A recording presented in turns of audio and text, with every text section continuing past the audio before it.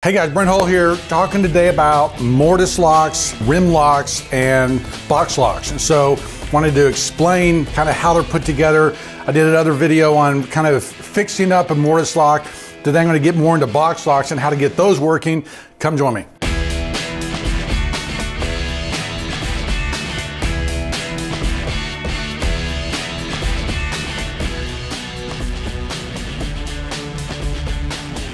Looking just at kind of lock lore, you know, the earliest types of locks were wood locks, okay? Were wood bolts and things like that that would have been used to secure a door. Shortly thereafter, things like this started to appear, which is an open face lock. An open face as opposed to a box lock or a rim lock, because there's no box, there's nothing covering it. So, you know, you can see that this, you know, here's your slide bolt to lock the door. And then here's your thing to lift up off a latch. It would have had a little key, little thing that would have clicked here. And then on the other side of the door, you just would have had a little knob like this, right? So very early type of door. What happens is that, you know, this essentially becomes this, right? Because they put a box on top of it. This one actually has a key that opens it up. I'll show you that here. This comes from a company called Heritage Metalworks. There's also a company called Ball and Ball, which does some stuff. And so made today, but they're made using historic methods. And so I'm just gonna take these screws out here, just show you what the inside of this thing looks like so that you can get a view on, you know, what's happening here. They're very simple mechanisms. They are basically like this, right? There is a spring, right? This is a, you know, kind of holds this down. This becomes just a spring that it's a very simple contraption, right? There's not, you know, sometimes you take apart a new mortise lock and you'll have a lot of springs and a lot of kind of complicated things. These early rim locks really aren't that complicated, and so I'm encouraging you to take them apart. All right, I just screwed that up. So look what's happening here, guys, okay? You've got the deadbolt and the catch, right? And so both of these are based on what's going to happen inside here. I'm going to lift the lock part of it out of the way. I'm going to take this out. You can kind of see that there's a bar there. There's the springs back here on how that would move back and forth. And then here's your deadbolt. I'm going to take out the deadbolt, right? And you're seeing the different spring mechanisms, right? See how that is made up of this spring? There's one spring that runs around there. And then when you're locking or opening your door, these other things are just fastened in there. All of this stuff is fixed. And then I got more springs back here that would work for my lock. So when my lock goes in back here, and I'll put it behind these springs, right? Now I've got, see how what's happening there? This is getting pushed. Now, what's going to keep it in place there? That's where this little key cog is, right? So it's going to drop in here, and that holds it in place, right? If that wasn't in there, it kind of springs out too far. This is holding it in place. And then when I open or close my door, right? See what's happening there? All right, it's pushing against those springs, and it's moving the catch back and forth. So it looks kind of scary when you open it up because it's like, but it is just springs and latches, right, that are mechanically kind of put together. And then when my key comes in here, it moves this thing back and forth and causes my deadbolt to open or close. I think it's fun the way it's put together. It's kind of a puzzle. So early box locks were iron like this, were iron locks. Later they started to do brass. Sometimes you would see an iron lock with a brass handle, right, as the client could afford it, or a chrome one in this case.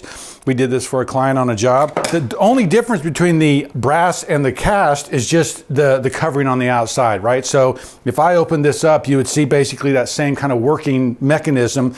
And this becomes popular from, you know, the 1800s into the 1920s and 1930s, as these were really popular in colonial revival houses. I love the rim lock because you get such a distinctive feature on the outside of the door.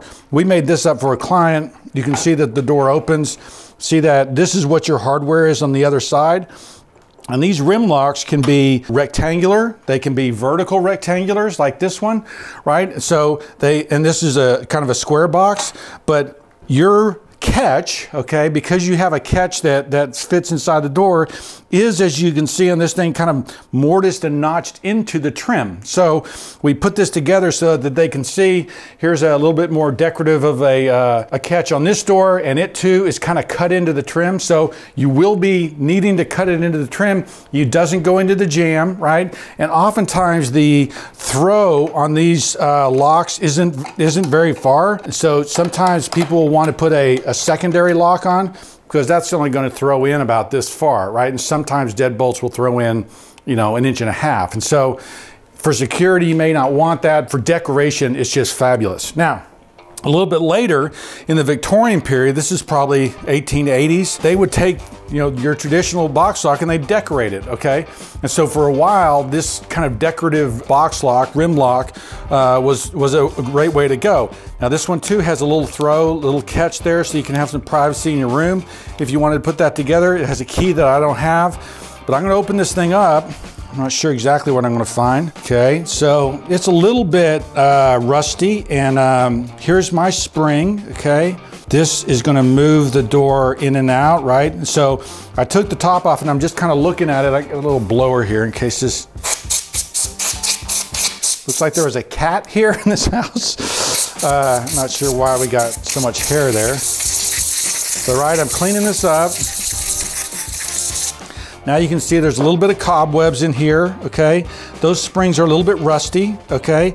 But you can see the different parts and pieces here that are going back and forth. This spring is only for that little throw bolt. Notice that that spring came out. Sometimes what you want to do is you want to take a picture of it before you get too far into it, so that you'll be like, ah, where did that piece go? And so you can figure out where it goes. In fact, taking a picture of it's a very good idea. What happens is you start looking at these things, you start recognizing a lot of the same features. Now, I'm pulling this spring out just to kind of show you. It does have some rust on it, okay? But you can see kind of some original metal back there. But all I'm gonna do here is spray this thing with some WD-40. Now, someone pointed out on the other one that WD-40 is not really a grease. It's not really an oil. It's a property that helps with rust. So I'm actually going to use this now, but then when I close it up, when I go to take care of it, I'm going to just let it sit on there so that it kind of beats down that rust. But then once that WD-40 dries, I'm actually going to put some 3-in-1 oil or something a little bit heavier on these things to kind of grease them up and get them going again. But again, there's nothing that I can take this whole thing apart, right? And now that I've sprayed it, I can take each individual part and just start cleaning it, right? Just start taking my rag, might even take a little steel wool, right, to this stuff and just kind of make sure the rust is off there and just kind of clean this up. But there's nothing wrong with this lock. It's got a little patina on it, right? But this will go right back in place, right there on that thing, will move in and out. And I'm going to take each one of these things out and just clean it up. And there's nothing that's not going to keep this thing from functioning for another, 50 years before you have to kind of clean it up again. But what I've found most times is that these things, all that they require is just a little bit of love, and they can work again for a long time. Okay guys, rim locks, right? They're a great decorative item that functions really well made, no cheap parts inside, but probably need a little love and attention to get them working again. Some great resources for you, Heritage Metalworks, and then Ball & Ball, places that actually custom make and actually have these in catalogs ready off the shelf. So a good resource for door hardware. Notice too how small these little handles are. They're really teeny and cute, right? And so in the colonial revival period, especially if you have a house from like the 20s, 30s, 40s, you'll sometimes have these. I love these rim locks because they're so character defining. They're so interesting to me. But really, if you want to, kind of make a splash, even if you got cheap doors, make a splash with some hardware, this is a great way to go. Remember that awesome rim lock that's at Winter Tour that's like huge, that's on the back of that door? That too is kind of that character defining piece. And notice where that knob sits. It sits way out on the rail. So again, it's one of those disconnects that you look at and you go, oh, that's cool. The knob's way out here. It's not really on that style sometimes. So it's a great character defining detail that just adds tons of charm. Passion for Craft podcast is now live and going. It's on Apple and Spotify and all these different places. There's also a Patreon page, Patreon Passion for Craft, where you will get access to Tons of great information, a Discord page, access to my library, access to things that are just magical. So great learning tools. And if you want to elevate your game and kind of improve what's going on, that thing's a great way to go. There's a $5, $15, and $25 level. And so that journeyman level, that middle level is where my access to the library is right there. And I just think it's a great resource and great tool for improving your game, for growing in craftsmanship, growing and building. I'm Brent Hull. Thanks for watching.